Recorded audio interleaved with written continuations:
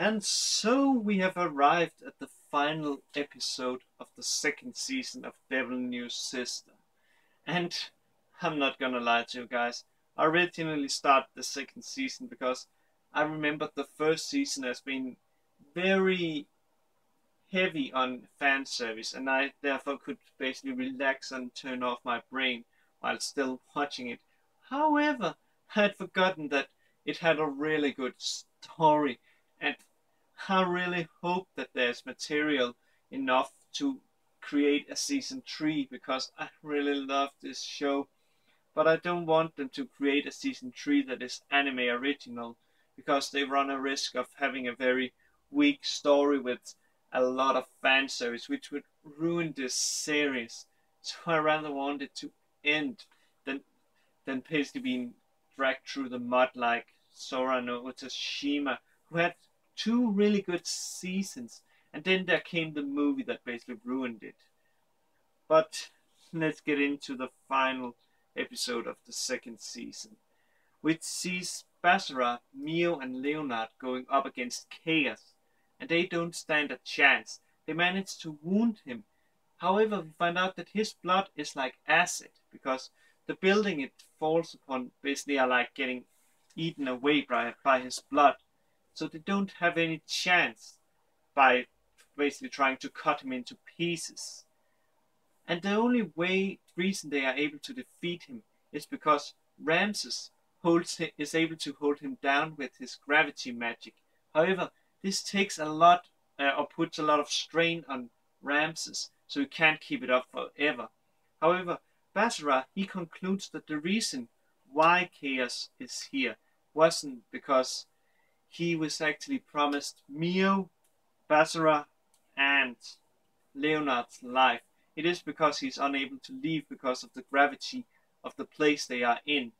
And it also means that if they can create a very strong gravity, they can pull him into another dimension. And what better to use than a black hole? And of course, who is the best black hole user, or the only one we know that can create that? Mio. So Basra tells her that she shall create a black hole to suck Chaos in, and then Basara will push him in. However, they need time for that, and therefore Leonard has to distract Chaos, and he managed to distract him. And we see Basra fully powered up with all his three limiters removed. And he is able to push in Chaos into the black hole that Mio creates and defeats him.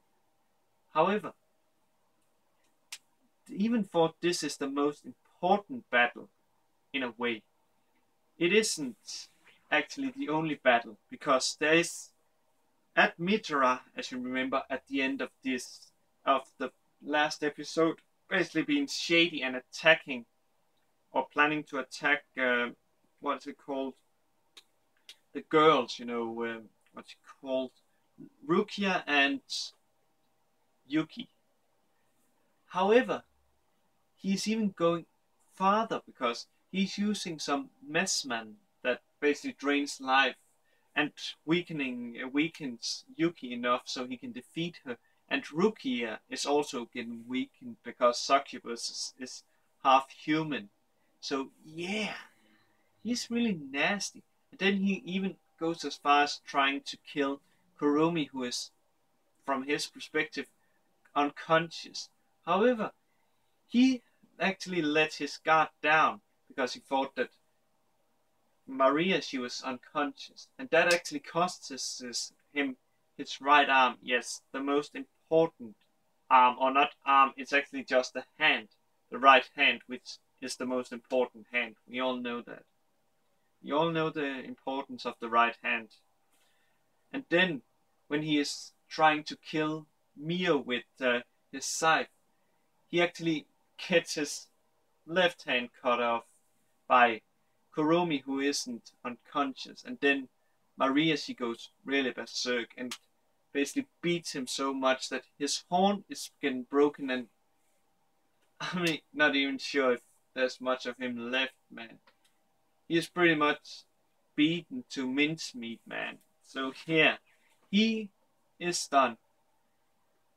And there's also some other people that is done, and that is the council, because they are really evil, because they actually planned, even if Chaos was to lose, to use a button that would turn everyone inside the field into dust.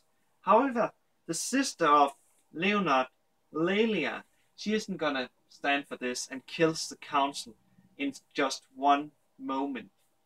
Yeah, just like that, she kills them.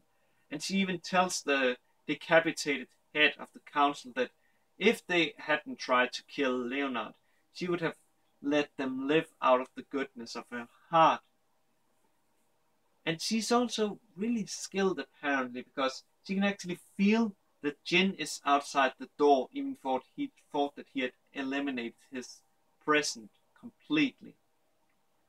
And she even tells us something really interesting, and that is that she smells dragon, an ancient kind. So I wonder, is Jin a dragon?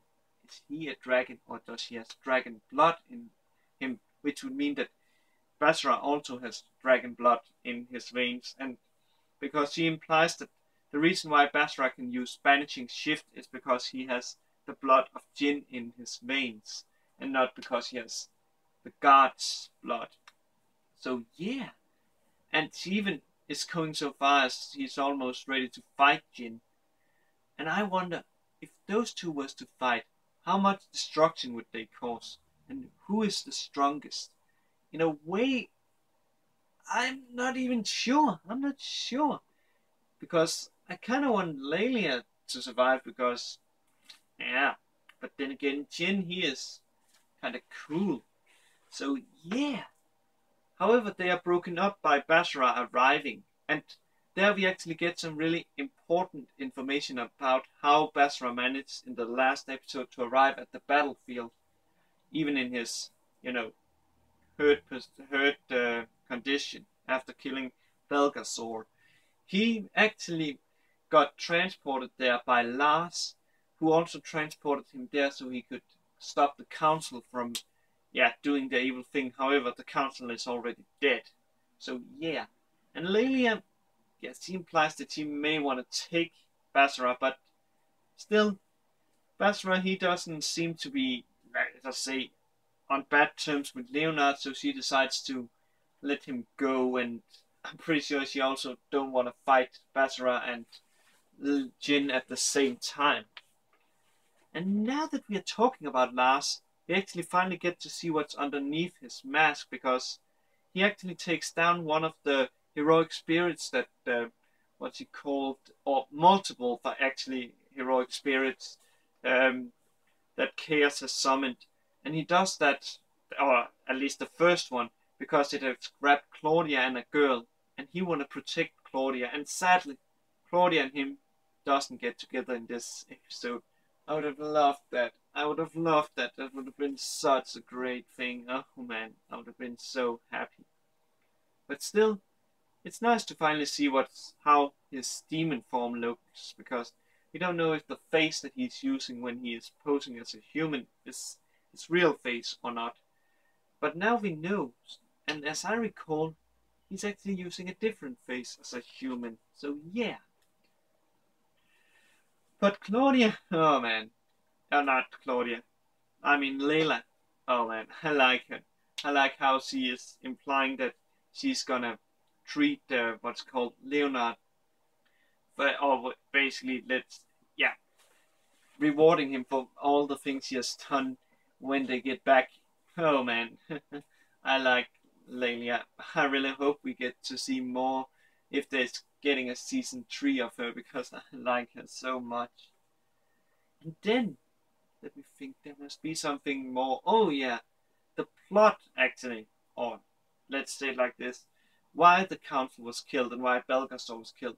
First of all, the reason why he was killed was because Belgasaur worked for the council, and therefore he could offer the head of Belgasaur to Ramses, which would of course still have meant the issue if the council was there.